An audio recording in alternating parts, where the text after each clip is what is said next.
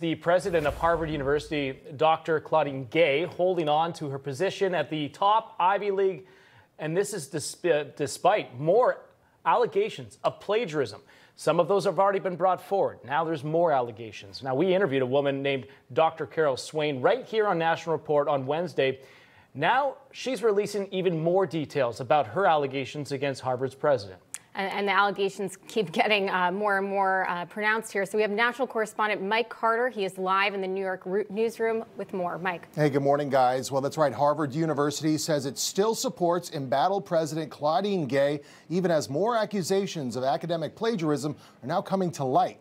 Harvard says a recent review of Gay's work uncovered more examples of duplicative language without appropriate attribution in Gay's 1997 doctoral dissertation.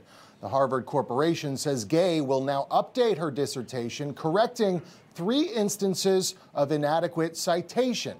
Earlier this week, a 37-page document was submitted to Harvard's research integrity officer, which outlined more than 40 instances of Gay plagiarizing others' works word for word. The alleged plagiarism ranges from missing quotation marks in a few cases to entire paragraphs lifted verbatim in others.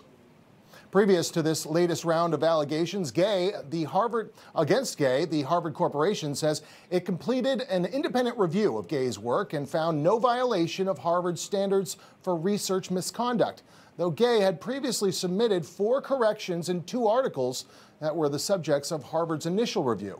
In this book, we talk about the history of affirmative action and how it evolved.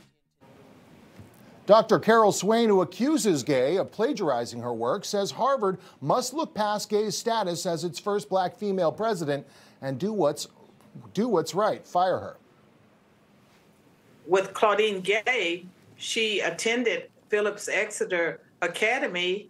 She's had a world-class education. There's no excuses. And I just feel that there's a system that pushes certain kinds of blacks of certain pedigree, and I believe that she has written on coattails, in particular my coattails, and it's not about me. This is much bigger than me. This is about American education.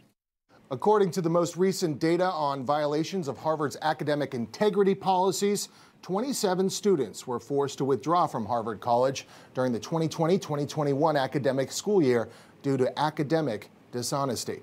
The House Committee on Education and the Workforce, which is investigating Harvard's president, warns the school could lose federal funding if it finds Harvard did not take claims of widespread plagiarism against Gay seriously. Back to you guys. All right. Thanks so much, Mike Carter, for that report. 40 instances now of plagiarism there from Claudine Gay.